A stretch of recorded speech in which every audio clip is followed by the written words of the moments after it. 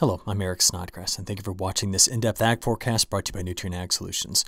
Well, it's midday Friday, and normally I bring these to you on Thursday evening, but this was what caused a lot of delays for me. So I'm just showing you last night here on Thursday night some of the snow that came through parts of the Front Range of the Rocky Mountains. And I was kind of tucked right in here at the Denver airport, and that snow squall right there just kind of shut us down for about 3 hours. And so I didn't get home till quite late. So I just decided to get a little bit of rest and then try to give you a better outlook for today. Now, if you saw my morning video, the morning minute, I covered all of the kind of immediate stuff that's going on. So we're just going to focus in this video on the longer range. So let's get right into it. First thing I want to talk about here is when we looked at the height of this fall drought, I think it probably reached its peak in terms of its the flash drought aspect of it on the 20th of October. So we're going back to that map. And again, this really hit the Mississippi watershed pretty hard. And this, of course, was still when we were very hot and dry in the Pacific Northwest. Now, since then, this is what the map looks like. And I'll be heading out to Montana next week. So I'm actually very curious if any of you want to leave a comment for me. You know, when we look at how much precipitation's come into Montana, it shows up very wet recently over the last 14 days, 2 weeks. We're way off the scale here at total precipitation. But Montana spent much of it, pockets of Montana spent much of this year in significant drought. So I'm just looking at all of this and kind of blend it together. So on the 20th, this is the latest, the November 4th soil moisture map. And again, we continue to see the upper Midwest, parts of the plains and the central plains especially showing up very dry. The rainfalls kind of come in this corridor and through here. So you can kind of see it right there. Now, we've missed out on precip in the eastern Corn Belt to the northeast. The southeastern pockets has been very dry. We have storms that are coming over the lower Mississippi River Valley today, which are going to add to this. But unfortunately, the rains we saw this morning and throughout the rest of the day are staying, central Kansas east rather than delivering some of that moisture back farther to the west. Also, major changes coming for the western United States, going to really start to fill in some of these drier gaps here. Now, yesterday morning, we did have the new drought monitor that was released, and I want to just talk about it because I had anticipated the drought monitor, the total area shrinking a little bit. But when we came in here and looked at the time series, we can actually see here that total drought area jumped up again. So when you look at all stages, D0 to D4, we now have 85.3% in some stage of drought. And I was kind of curious where that drought area kind of increased because, as I said, lately we've had better rain that's come through here, and that's been an area that's been drier. So I'm going to come back over here to the maps tab and go down to change maps and just kind of show you what changed in the last week. So the drought deepened in the Dakotas, pockets of Minnesota, and then in this part of the winter wheat belt. But it was a lot of increased drought showing up over here in the east. So we can see it in the Carolinas, Virginia, back down to Florida. The improvements were right in through here where the rain did come through. So overall, we had more of a area that saw degradation than we saw improvement. So again, some of my big questions from now going forward are going to be, will this drought picture continue to look like this into the foreseeable future? And last week I thought it had reached a peak, and I think that as we go forward, we're going to see drought area shrinking in the central United States and in the west, but might possibly be expanding down here over the southeast. Here's a big picture over the next couple of weeks. So we have a very unsettled week for the next at least 6 to 7 days for the Pacific Northwest through California. Multiple lows are coming through. One today is ejecting through the Canadian Prairie. We have another one down here today that's coming out of the lower Mississippi, the Red River Valley coming out of the southern plains. And it's going to go through the Midwest, and that's one of the reasons why you see so much wet weather here. We then have, going into the weekend, more systems diving into the west, and they're going to eject likely more of a northerly trajectory. I'm watching one that could be about 9 days from now that could come back into the picture here and possibly deliver some snow, but it's just a little bit too early to talk about. But I'm bringing that up to show you where I expect improvement in that drought monitor and where we see problems maybe arising. So maybe parts of the Tennessee Valley, the southeast, getting over here into the eastern United States. And what I'll be watching for late this weekend and then getting into next week is, will this upper level low that's sitting here north of the Bahamas actually deliver this moisture into parts of the East Coast? We've been kind of trying to keep an eye on that. Now, a lot of what's coming into the west will be snow, as we talked about this morning. So I just want to show you kind of a sequence of maps from the European ensemble. The first map here shows you the probability of getting an inch of snow in the next 10 days.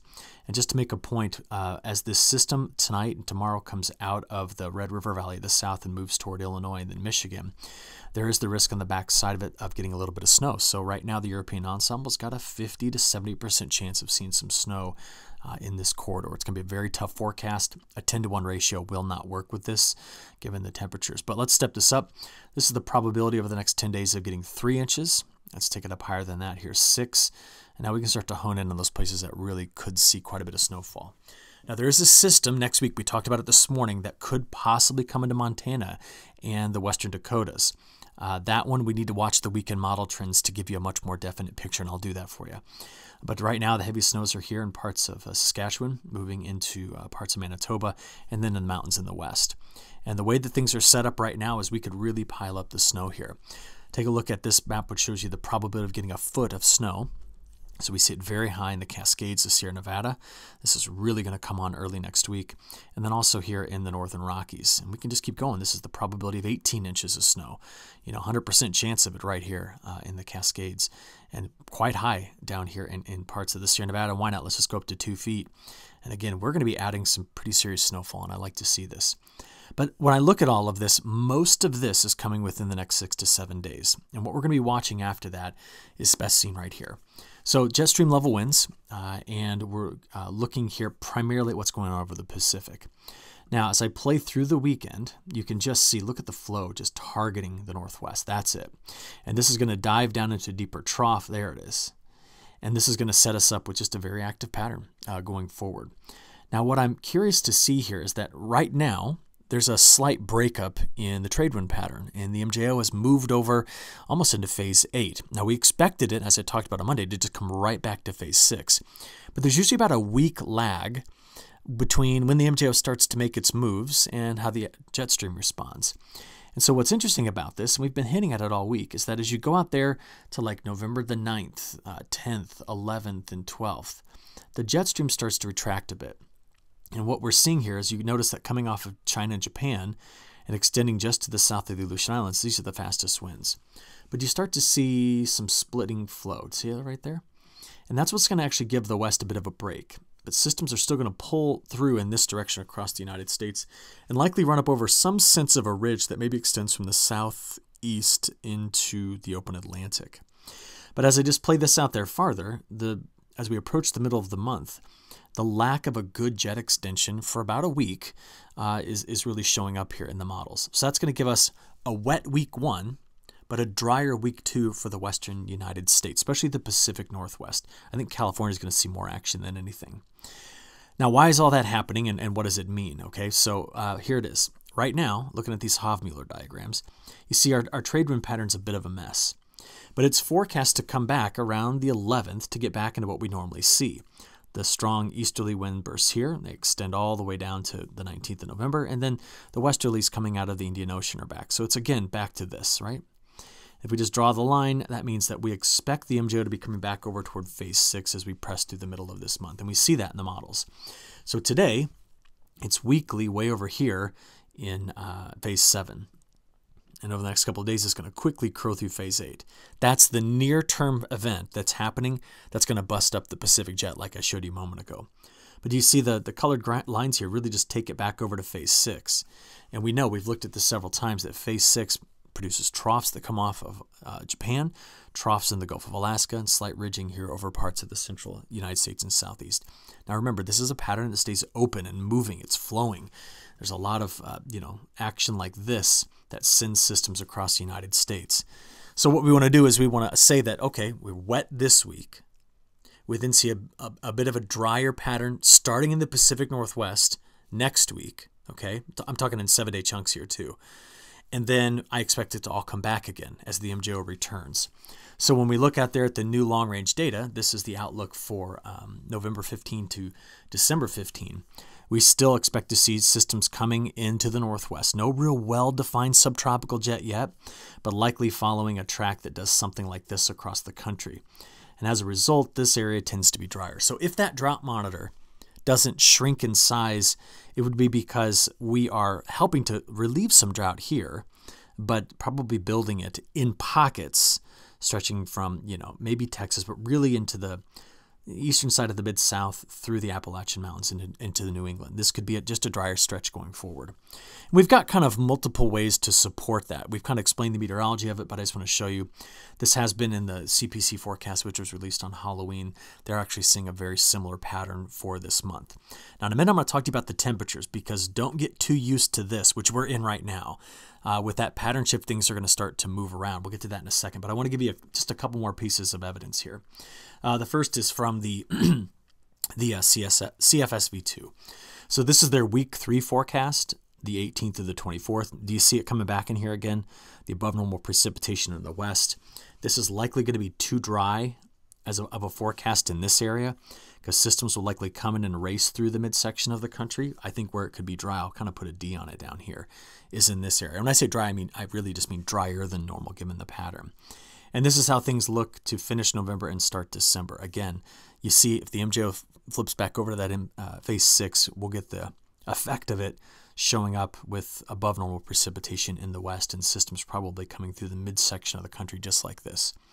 Why we again see the drier conditions in the southeast to the east coast is because this particular pattern does favor ridging in that area. So we've got CPC, we've got the European model, and we've got the CFSV2 kind of all lining up, giving us a similar story. So those are the 3 big pieces we're looking at. So again, I just want to bring this back. What we're watching for is about 10 days from now, the jet stream to kind of get into this split mode. So you see one piece comes down and the other part goes up. And that's what's going to make things a bit drier in the northwest. It'll still likely bring some systems into California. But you see this trough that's sitting here? This is what's going to finally move some of the colder air that has been anchored over the northwest and British Columbia and the western Canadian prairie, and going to move it finally farther to the east. So let's go talk about that. So what we're going to do is we're just going to look at that 5-day sliding window. I showed this in my morning report, but I'm going to come back to it again, because let's park it right out here on the 9th through the 14th, or really the 8th through the 13th. And at that point, we still are favoring, for at least the next 7 to 10 days, warmer conditions compared to normal east, but very cold in the west compared to normal. But watch, we're going to start to see that pattern shifting east as the split flow comes in. That's going to reinforce the depth of the trough that's over the Hudson Bay. And then as we get here toward the middle of the month, we do see the colder air coming in. So throughout this week, we've watched the models be quite consistent with this, and it makes sense meteorologically for this to happen while we go through this MJO reset. So I actually kind of like the longer range forecast from the European model here, saying that the time period of November 14th through December 14th, or let's actually make it consistent with the other one, the 15th to the 15th there. We just see, better chances of bringing in some colder shots of air once we get toward the middle of the month and try to finish this month. Now, with that, I do want to make a point here. We know that Europe is very warm right now, and we've talked about that earlier in the week, but with the pattern shifting around, this will have an impact on the North Atlantic by putting a big ridge over Iceland. And so the net effect is we now start to see, going into the beginning of December, colder temperatures showing up across Europe. And that's something we've been very much on the lookout for a while. All right. Now, tomorrow on Saturday, I will get all new long-range weather forecast information from the European model. It always comes out on the 5th of every month. That'll be a 7-month forecast. I will be putting that in my Monday reports so that you can see those new maps and kind of get a sense of what's being seen there. And where we'll also spend some time on Monday is what's going on in South America. So went over here to some NDVI mapping. I just want to show you the significance of the drought in parts of Argentina. So we clicked on Buenos Aires province, and what we've got here is that still over the last 20 years, this is the lowest value of NDVI we've seen. If we take off of that and come over here toward Cordoba, again, a major agriculturally productive area, they're well below last year and very close to the bottom, part of that distribution of NDVI values over the last 20 years. From there, let's just go over to Santa Fe, this region right in through here, which is along the Paraná River. And again, it actually trended down. When I was looking at the latest standard precipitation index data, this is from the CHIRPS data set. This is a 2-month drought indicator map. We can see how extensive that drought is. And I've tried to verify this by going into the individual station data. For example, this is the station near Buenos Aires. And there has been a few events, but the total precipitation amounts are very light. An inch is about, 30 millimeters. And so we're seeing these values down here at 10 millimeters. So this is not a whole lot of rainfall. So they continue to have their longer standing drought problems. Coming over here toward Cordoba, let's just click on a station here. And once this resets, there it goes, we see the same issues going on here. So there have been a few rainfall events, but look at the peak of this. This is around 10 millimeters. So we're not delivering a lot of precipitation. Now, in the near term, it's very dry right now because of the front that cleared through. But the models have been pretty consistent with this small disruption in the MJO, allowing for more systems to start to advance and pull through Argentina. These are just low pressure systems. And as a result, we get out there into the middle of the month, really starting late next week, and we see better precipitation possibly coming into Argentina and into southern Brazil. We'll have to watch that carefully. Now, the drier conditions that are right now in northern growing areas are not going to slow down planting. This is still, they're still very good, a good setup here for this. But take a look at this. This is my last map for the day. This is showing you the, again, November 15 to December 15 outlook. And because of that return to MJO phase 6 and the La Niña dominating the pattern, we've gone right back over to above normal rains north, which means this is going to continue or help finish the fast plant in the north, get the soybean crop off very quickly. And then you see down here in southern Brazil, Paraguay, Uruguay, and Argentina, the models really just kind of, once again, like I've been saying, double down on the risk of being drier.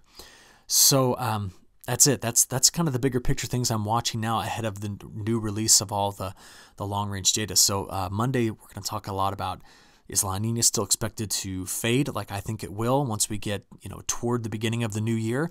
And we'll also be able to see what the European model is thinking about as far as spring. So we'll at least get that perspective. I appreciate you giving me an extra day here to get this out to you. Have a good weekend, and we'll talk again on Monday. Thanks.